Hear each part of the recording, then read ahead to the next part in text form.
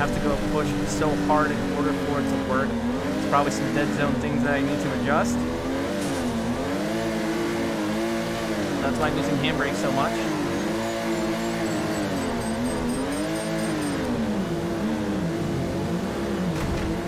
Hello everybody, I'm Evil Rabbit, and something I've been wondering for a while. Does the R5 work on Torque Drift? Well, we're here on Torque Drift on the PC. We're definitely going to find out. Make sure you guys follow me on all social media. All those are found in the description box below. Let's do it.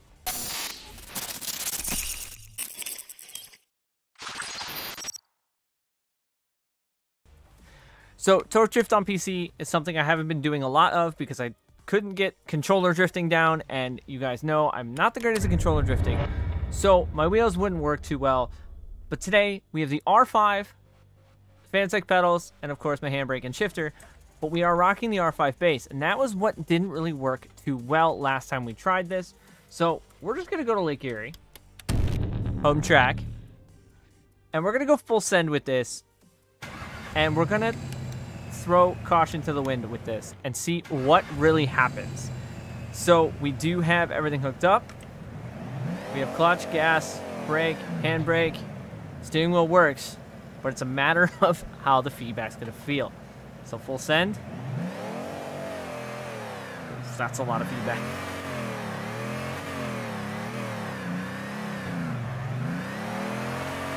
Okay, all right. Oh, don't go into the wall, though. Gotta remember, you know, the track. So we're just gonna go full send on this, clutch kick it.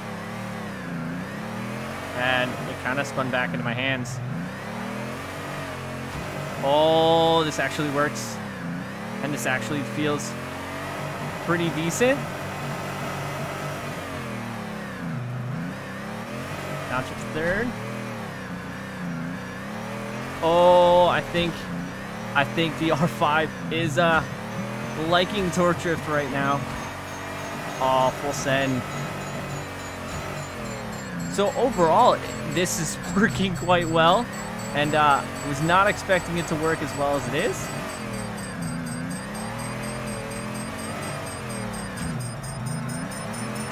We're kind of flowing lines now.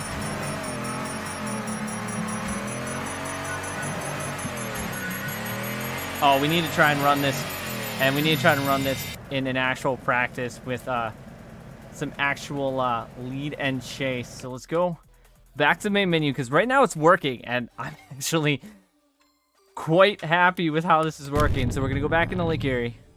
MOZA R5 in its entirety is working right now. We're going to go probably the Formula Drift. Yeah, we're going to do the Formula Drift track. Formula Drift Pro track. And we're going to use my S15. Alright, so full send. S15, Lake Erie, on the R5.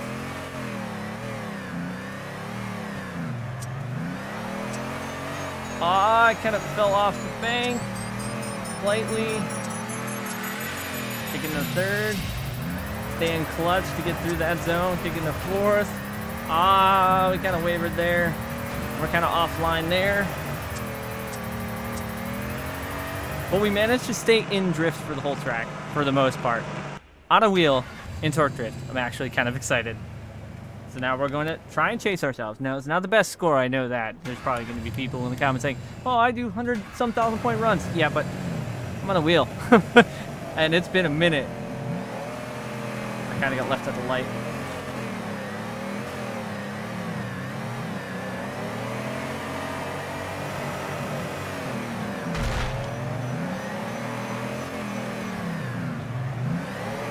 I mean, I'm kind of tandeming with my Ghost. Or my first run. I can officially say that I think Torque Drift works really well in the R5, except for when you cross the line of the wheel. Kind of likes to freak out. So we're gonna try. I don't want to watch the replay of that. We are going to retry that. So when I knock it sleeping at the light.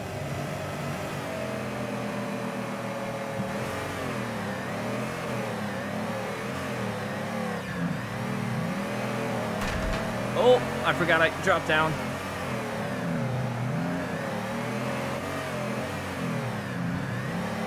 I mean, we can throw tandems in torque drift on a wheel.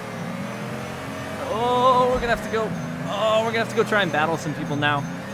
Oh, if you ever had a question, does the R5 work in torque drift? It definitely does. And I'm actually having a blast with my S15 right now. So we're gonna go and see what battles we can get into right now. See if we can actually throw down some decent battle runs against maybe some randoms. Multiplayer, what do we got? We got Gingerman, Callie Banks, of course, Drop Out, Skyline. Well, because FD just was there, we're gonna have to try it. We're gonna try to go to Callie Banks in this event. So we're gonna be chasing down. So if we can get an FD crate though. We can chasing down Rad Dan Burkett. Okay, let's see what we can do. See if we can catch Rad Dan in this challenge in our 15. I should have shifted. I fell asleep. Fell asleep at the light. Gotta catch up. Gotta cut the bank, mid-bank, just to kind of catch up to him.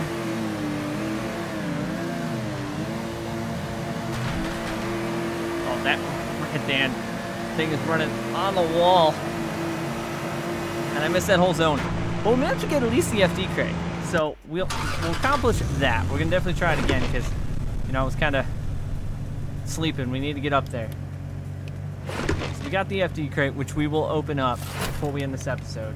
We're gonna retry that because I need to not forget to shift.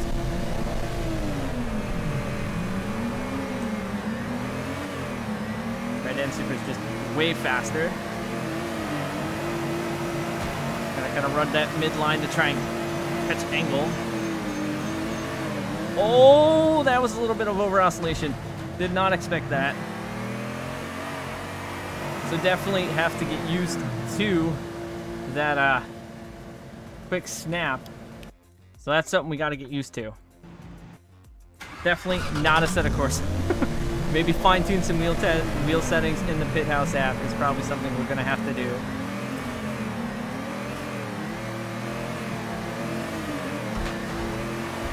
Wall tap, trying to catch him. Off. We're gonna kind of straighten through that. That's not what we wanted to do.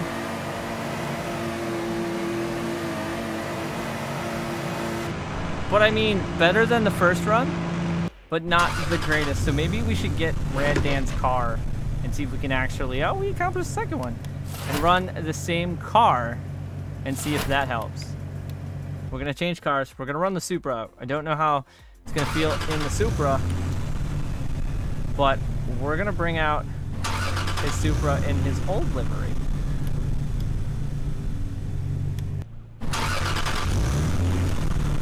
With the big wing on it.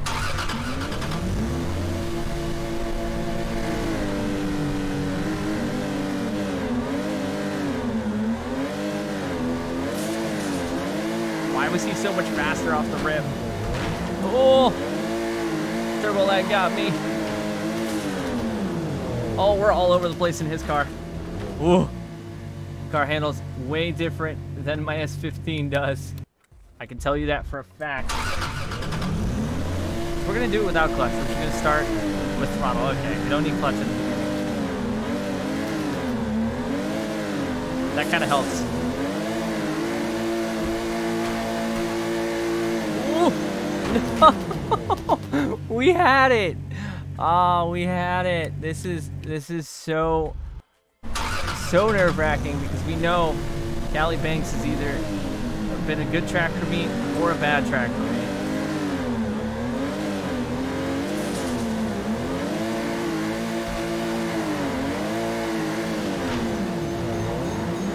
Oh, that was not what I wanted to do. Okay, so his car feels a little bit different than my Supra. The wheel doesn't spin back as fast as I would like it to. Now that's something I need to either A, adjust in Pit House app, maybe with my wheel spin, ratio, the inertia settings and things like that. Which I think we're gonna have to fine tune some wheel settings for this. But the ability to be able to left foot brake like with my braking foot and not on a joystick is so much nicer. I know we were way offline. We wouldn't win any judging calls or anything like that. But we're getting closer to completing the challenge. 33 is what we need to complete, and we had 31. We're just gonna go full send. If you guys are enjoying this and you guys want to keep seeing torque drift on the wheel, oh, okay, my wheels turn. Okay, don't do that. We would have been instantly disqualified by FD judges. Keep seeing torque drift on the wheel here on the channel. Let me know down in the comment section down below. It didn't want to go. Oh, it's so that was looking super promising, but it didn't want to rotate how I wanted it to. The struggles of torque drift challenges, and especially the torque drift challenges on the wheel. This is making the game so much more fun, though. If I can fine tune some wheel settings, I feel like we might be able to get some really good solid runs. Okay, so this car likes clutch and it likes handbrake. I'm gonna come to a stop. We're gonna try this again. One final time here for this episode before we open up that FD crate. Like I said, if you guys want to keep seeing wheel videos here on Torque Drift, let me know down in the comment section.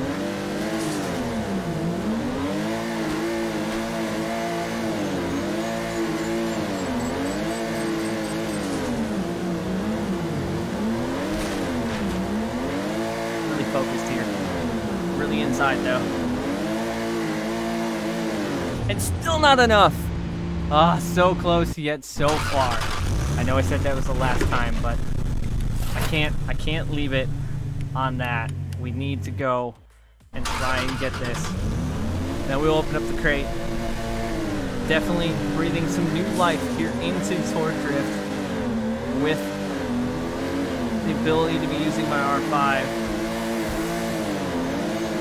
and my handbrake and everything like that.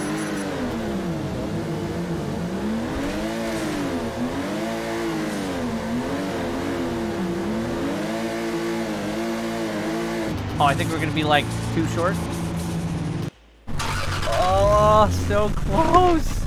Wait, really? 300? Really? I know, I said one last time, but we were 300 points short.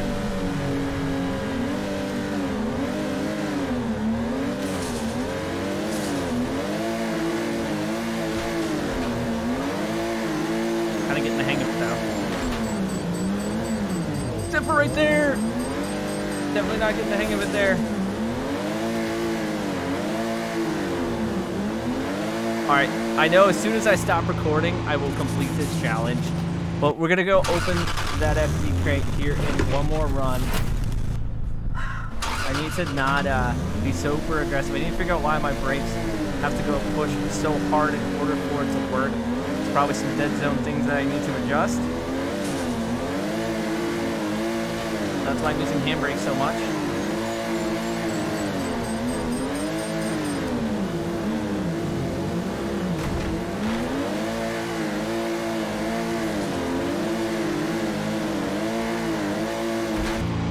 I think we got it this time. As we go over the front of him, I think we actually did get it this time. Yes, we did. So we did accomplish the challenge. So I will take that as a win for this episode. And we are going to go back and open that FD crate. Because, yeah, challenge leaderboard. Jeez, these guys are all the way up here. DNZs, DNZ, TDBRs, DNZ, DNZ, DNZ, DNZs, DNZs are everywhere. Let's see if we can take a look at his replay real quick. But he is all the way up in the leaderboard, #1, and looks like he was running a nice R32. Oh, but it doesn't show Red Dan in there. Okay. Well, that's sad. So, let's go open up that FD crate.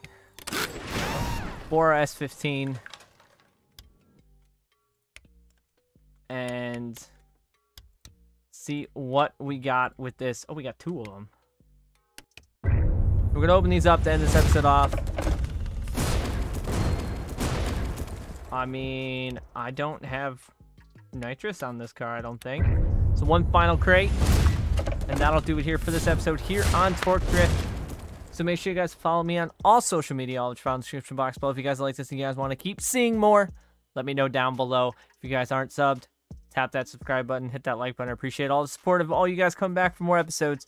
And as always, thank you guys for coming back. I'm Evil Rabbit. I'll see you guys on the track.